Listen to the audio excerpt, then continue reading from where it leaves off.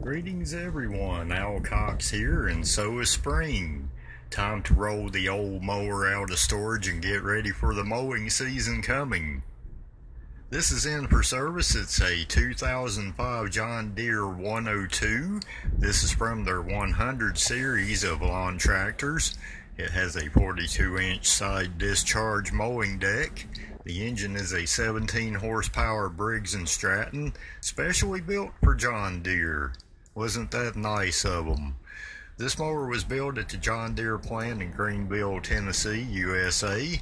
Original price was around $1,200 brand new.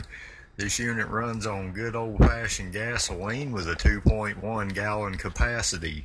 There are still a number of these 102 mowers and the mowers in the John Deere 100 series out there rolling around, still cutting the grass with the yellow paint peeling off the deck. This one needs some love before the mowing season starts. I added some fuel to it and started it earlier. It runs, but you can tell it could use some encouragement to bring it back to a reliable mower again for the season. I suspect the air filter may be a little dirty and probably the fuel filter needs changing. Fresh spark plug wouldn't hurt anything, and a good oil change. That'll make this mower ready to tackle the grass this upcoming mowing season. You can expect to spend around $50 to do this maintenance. It takes about 20 to 30 minutes. I will give you the OEM part numbers as I do them here, and I'll put the numbers in the description of this video. I think I'll start with inspecting the air filter and changing that out. To open this compartment, the lid will come open to reveal your air filter element.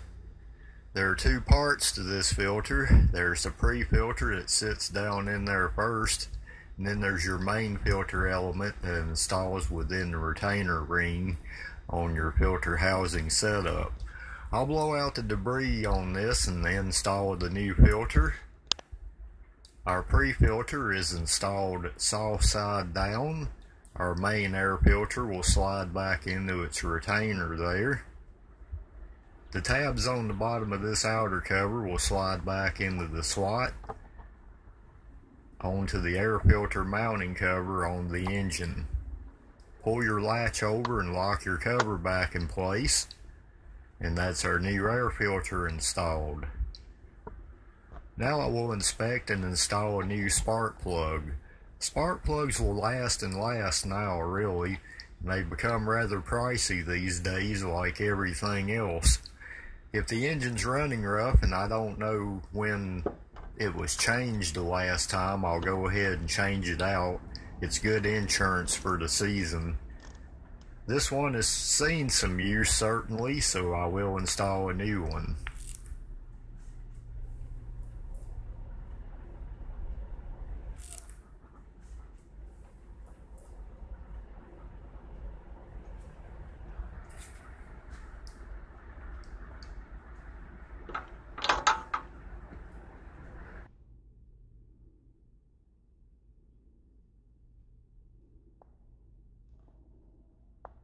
This fuel filter certainly needs to go.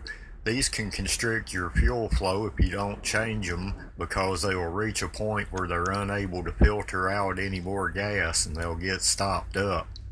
A good sign is when it starts to turn a medium to dark color that it's about time to go. Pay attention to how your fuel filter goes in.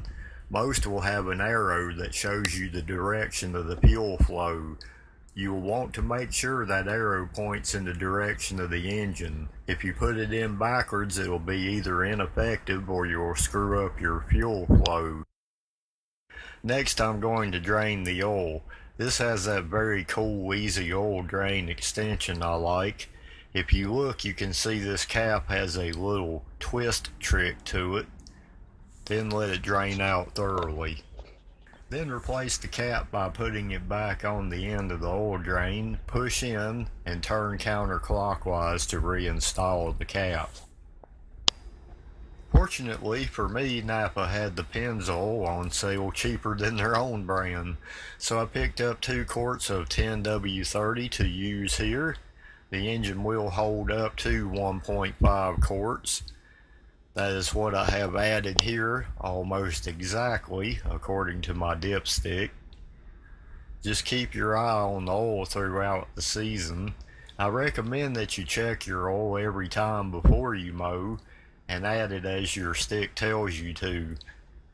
And I'll tell you folks, I've known many that's blown up their lawnmower engines because they either A, didn't change their oil, or B, just let it flat run out. And if all you ever do is add oil, it will tend to get thin, and any debris in the oil could collect in the engine also and tear that up. So change your oil every year and keep it full. Very important if you want to keep your buddy John around. Now I'm going to take some compressed air and thoroughly blow out the engine compartment underneath the deck. Get rid of some dust and old grass hiding all over this lawnmower so it can breathe again.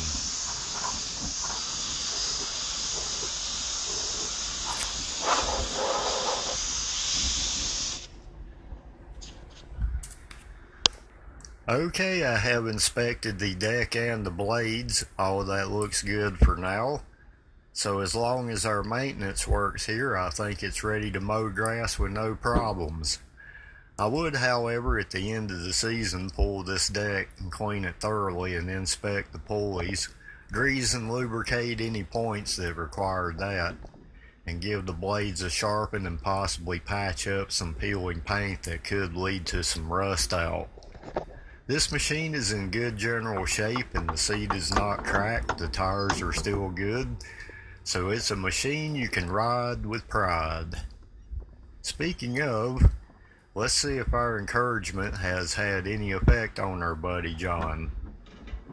To cold start these units, you have to have the clutch and brake pedal mashed in.